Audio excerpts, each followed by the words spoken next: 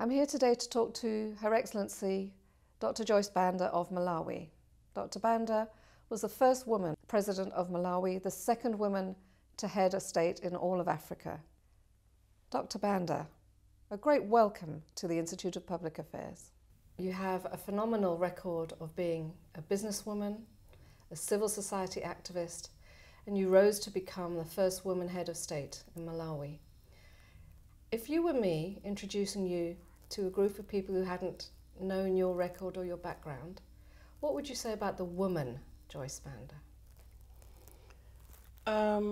The woman Joyce Banda is a person that is a leader, a servant leader, self-made, a woman who believes that this world should be a better place for all.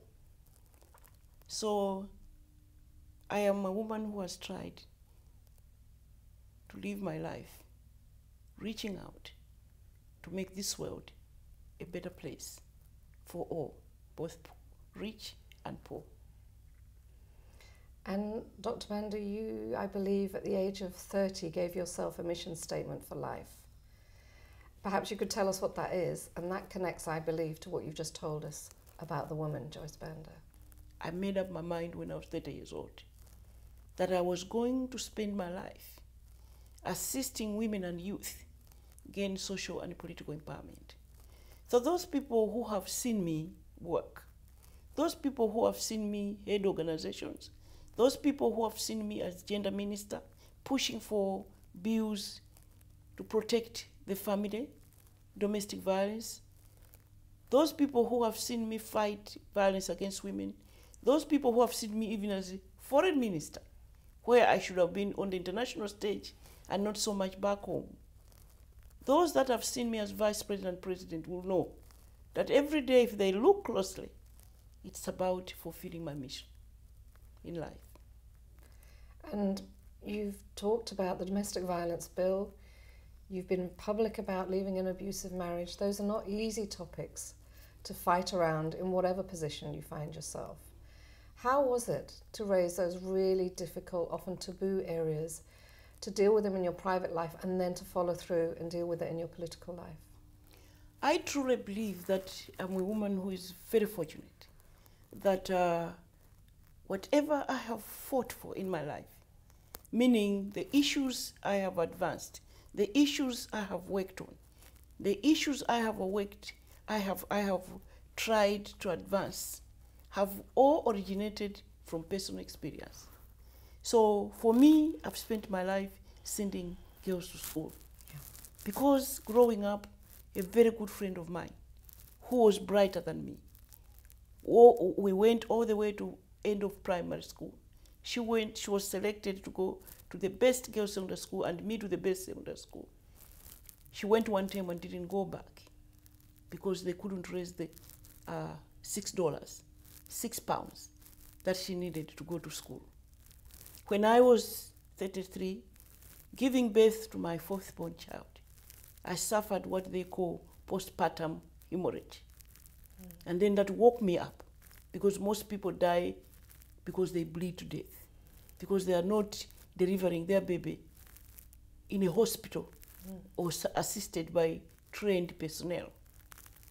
When I was 21, I got married and ended up in an abusive marriage. So all the things that I have pushed is because I've lived them. And people have said the difference they see in me as I advance these issues, as I push for these issues, there's some passion that they can't explain, but I think it originates from the fact that I've lived those situations.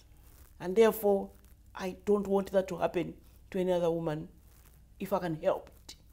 I don't want to accept a woman dying giving life because I almost died. Yes. I don't want a woman suffering in an abusive marriage because I was there. And I don't want anybody to fail to go to school, a girl child, when I can help it. For a lot of women, to be able to talk about living with abuse and then creating a life free from abuse is a painful and traumatic thing to do, especially in contexts where it's not talked about, or where women are blamed for abuse that they suffer. Was this a very difficult thing for you to do, or was it something that you felt driven to do so that you could share with others as you've talked to us about?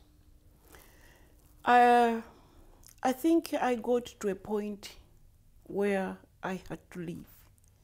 But at that point, I didn't know it would be the tool I could use to empower others. At that point, what was paramount, what really pushed me were my children. Did I want them to grow up in this situation? Somebody told me, I was very young then, but somebody told me that children that grow in an abusive situation end up being abusive themselves. Did I want to allow my children into monsters when I could do something about it? So I moved on. Then, 24 months later, between 21 and 24, I got married again to a fine man. This time, I was stronger. Economically, I was empowered.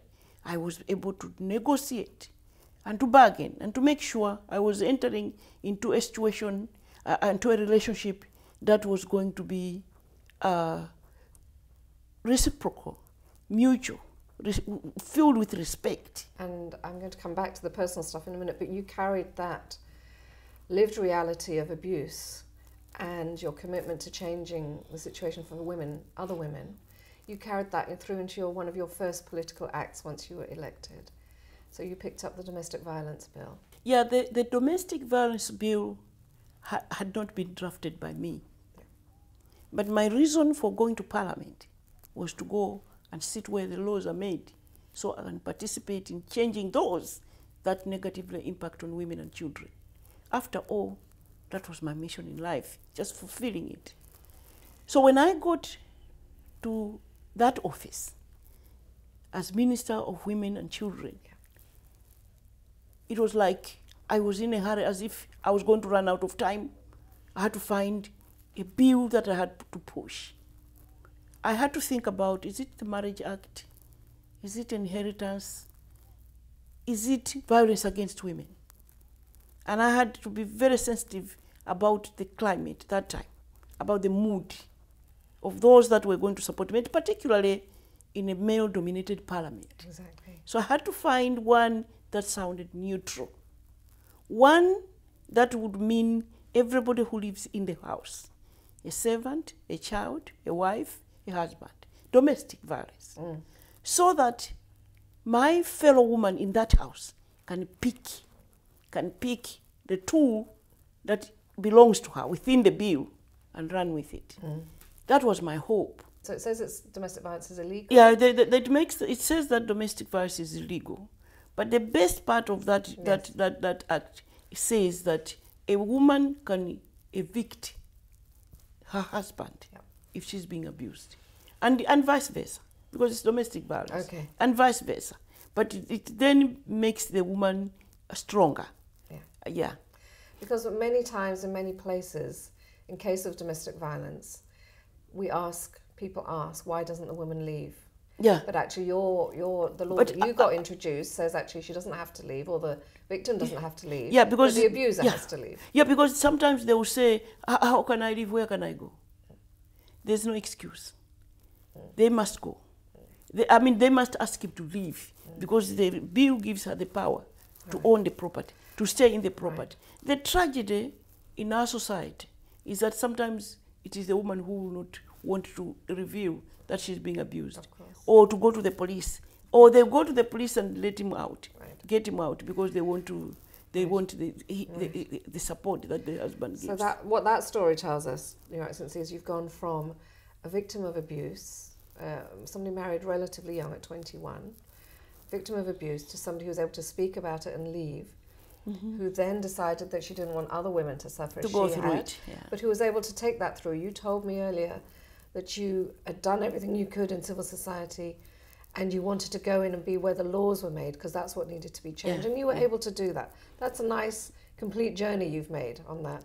The unfinished also realizing that when a woman is not economically empowered, if she's not making economic contribution towards the household, it's also a problem. She becomes vulnerable. Your role, though, the important thing that I wanted to pull out here was how you went from the journey of being a woman who was abused to a woman who was able to leave that abuse, carve out a new life, and then make a difference to other others, women in the similar and then position. make sure there's a law passed. Yeah, and make that real difference at a national level. I'd just like to pick up on a couple of key relationships that are featured in your story. Your husband, obviously, the good man you describe and who you introduced as Africa's first gentleman. You also spoke very praisingly of your grandmother. Can you tell us a little bit about why she was so special to you and in making you who you are today? My grandmother was a very strong woman. I don't think she went to school very much, but I'm told that she worked. She told me that she went in Zomba when they opened 2 hospitals. In those days of segregation, there was a hospital for Africans and there was a hospital for white people. And so she went and worked as a maid or cleaner there.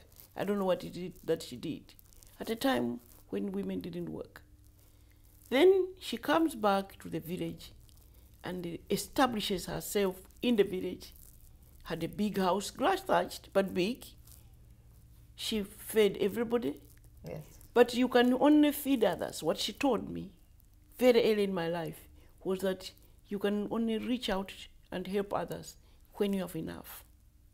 So where you need to start from is to have enough. And enough doesn't come on its own.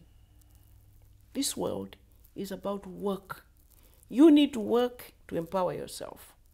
And you don't have to be a man or a woman to achieve that.